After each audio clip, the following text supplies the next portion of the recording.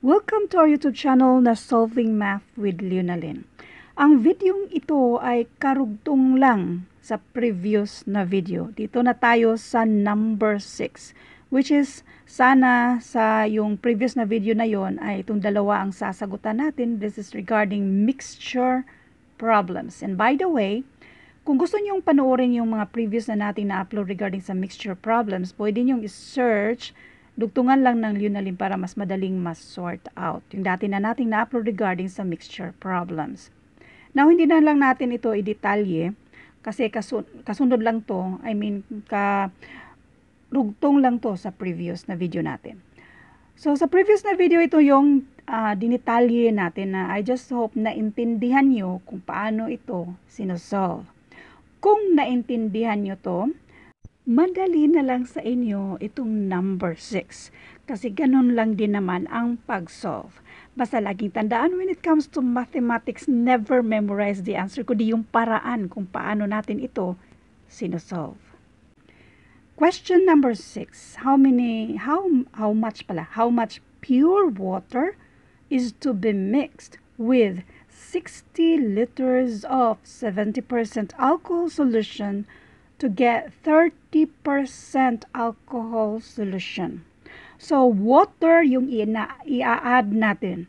Let W para sa mismong water, yung ilang litro ba yung water na yan. So, ito yung equation natin. 100%. Instead na maglagay tayo ng percent yan, ignore natin. Hindi natin ilalagay yung percent na yan. So, 100 of pure water. Yung W na yan kasi hindi na pa natin alam kung ilang litrong water ang i-add natin. To be mixed. So, meron tayong addition sign dyan. With 60 liters of 70%. Yung 70, hindi natin yan ilagay dyan. Kasi ang ina-add natin ay water. Dapat yung kabaliktaran sa 70. Kapag sinabing 70% alcohol solution, ibig sabihin, yung 30% dyan ay water. So, therefore, 30% of water. Yung percent sign yan, ignore na natin. So, ang 30 yan ay 60 liters.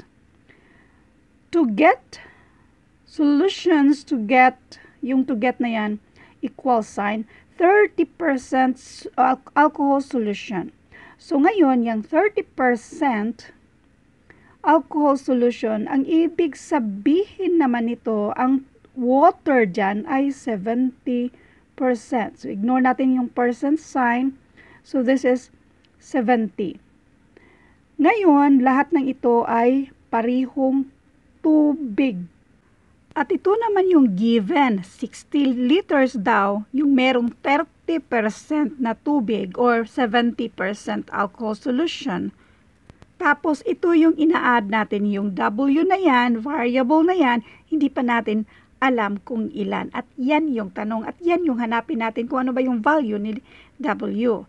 So kung i-add natin yan, yan yung i-multiply natin dito sa 70. Si W plus 60. Na-gets nyo na ba ito? Now, kung gets nyo na, i-forward nyo ang videong ito kasi uulitin ko para mag-gets ng karamihan. Saan tayo galing ng 100? That is 100% of water. Yung pure water, pure kasi siya, kaya 100%. Nasaan yung percent sign? Ini-ignore natin yung percent sign. Kasi pareho lang naman, ini-equate naman natin yung mayroong percent sign, meron man o wala, pareho lang din yung sagot. So, ini-ignore lang natin yung percent dyan. Now, kasi i-mix siya, ibig sabihin, addition tayo. Saan tayo galing ng 30? Yung 30 na yan, galing dito sa 70% alcohol solution. Yung 70% na yan, alcohol solution yan. Dapat doon tayo sa water. So, therefore, kung 70% si alcohol, ang water dyan ay 30%. dito sa 60 liters. Kaya dito yan siya, i-multiply natin sa 60. So, 30% of 60. Diyan yung minimix natin na 100% of water. Yun ang tanong kung yung W na yan yung hindi pa natin alam kung ilan ba yung litro ng pure water na i-add natin dyan. At kailangan na 70%. Saan galing yung 70% dyan or 70? Dito sa 30% solution, dapat yan yung magiging resulta. So, ang 30% alcohol solution, meaning meron yang 70% water. Tapos yung resulta na yan, i-add natin kasi same lang din naman sa dami ng yung mga litro dyan. Ito mismong 60, yan siya. At i-add natin sa hindi pa natin alam. Kaya variable na W ang gamitin natin. Pwedeng X, Y, pwedeng ganon. So ito na yung equation. Sa problem na ito, para isolve natin yung mismong value ni W. So pwede na tayong mag-proceed. Kopyahin muna natin si 100W plus 30 times 60. And this is 1,800. Next, 70 times W. This is 70W. Then, 70 times 60. And that is yung plus sign natin. 4,200. Next, ipagsama natin yung mga like terms. I-keep natin si 100W dito. Itong 70W, since positive siya or pang-add siya, kapag ma-transfer, pang-minus na siya dito sa ating 100W. So, this is minus 70W. Next, i-keep natin si 4,200. Ito namang si 1,800, kapag ma-transfer dito sa kabila, pang-minus na siya kasi pang-add siya or positive number. Kapag ma-transfer, pang-minus na siya dito. 100W minus 70W, this is 30W.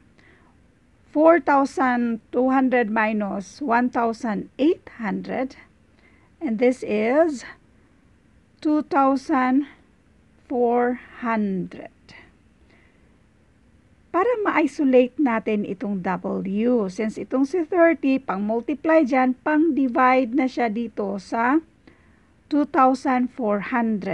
In other words, nag-divide tayo ng 30 to both sides para makancel yan siya. Si W na lang ang matitira dyan. Now, W equals 2,400. Madali na lang. Isang 0 sa taas, isang 0 sa baba. Now, 2,040 divided by 3. And that is 80. So, therefore, ang sagot dito ay 80 liters of pure water ang i-mix natin dito sa 60 liters of 70% alcohol solution to get 30% alcohol solution. Now, doon naman tayo sa work problem at ito yung abangan nyo sa next na video. 2 hoses were used to fill a water trough. The first hose can fill it in 20 minutes, while the second hose needs only 16 minutes. If the second hose is used for the first 4 minutes, and then the first hose is also used, how long will it take them to fill the trough? Bali, ang ibig sabihin nito, sa first 4 minutes, yung second hose na 16 minutes lang niya mapupuno yung kabuhuang trough daw, yung lalagyan. Then, sa next, after 4 minutes, pariho na sila. And then, the first hose is also used. So, pariho nang ginagamit yung dalawang hose. Ang tanong naman dito ay, how long will it take them to fill the trough? At ito yung abangan niyo sa next na video. Thank you and God bless.